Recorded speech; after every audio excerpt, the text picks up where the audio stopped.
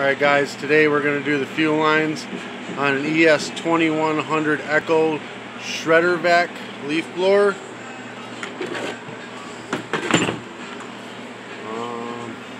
So you get a good look at it. First thing we're going to do is take the air filter cover and air filter off.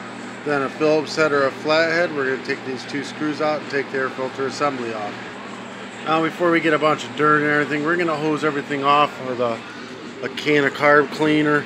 I'll put this in the description along with fuel lines and carburetor and anything you possibly need to do this whole job. So we're going to rinse it all off, and then I'll use the air hose and blow it all out. Alright, we got this kind of cleaned up. Now we're going to pull off this fuel gas cap, dump out the gas, and we'll remove all the old fuel lines. The whole grommet comes out and everything. If you have to, you can just take a flathead screwdriver and pry the grommet out. Whatever you got to do, just get the whole thing right on out. And then we'll just go ahead and get the carburetor out of the way as well. Now, usually they'll come in a whole kit like that, and you just slide it in there, stab the fuel lines in. I've got a huge roll of fuel line, and I got a buttload of these grommets, so I'm just going to go ahead and shove this grommet in there. Just get the back in there first, and then use a flathead screwdriver to just kind of pry it into place until it's all the way in. They do the same with the other ones with the fuel lines on, just to get it pried into place. Now cut your fuel line into a point and dip it into oil, and then you're just going to stab it into the grommet.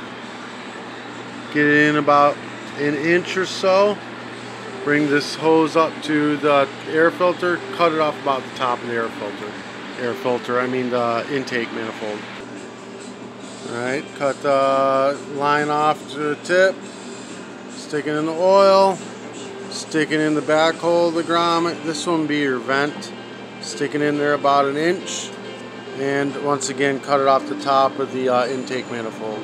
Then take that one, dip it in oil again, and then put the air vent in it. Then take the fuel line, dip it in the oil, stab it in the last hole. This time we'll pull it all the way out, cut the tip off, and we'll get a new fuel filter and stab it in there. Dip the new fuel filter in the oil. This makes it go into it easier. And put it in it. Now I'll leave this last one intact because that's going to be the one that's got the fuel filter on it.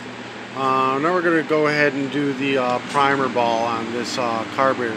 Take these two Phillips head screws out. Then you just pop the old primer ball out, pop the new one in, put it back together. Now, just so you know, this one is return, goes to the line that has no filter. The curved one on the top goes to the line that has the filter. So now we're going to go ahead and reassemble. We're going to clean off the air filter assembly and then put it back onto this. Air filter assembly on it like so. Then we're going to go ahead and put the gasket back on it. Gasket on it like so.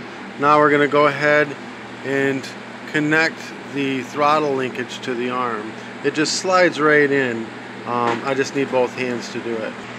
Then we got the linkage put together. We'll line the bolts up and get them into the intake, and then we'll tighten the two bolts up. Now with some needle nose we're going to connect the lines.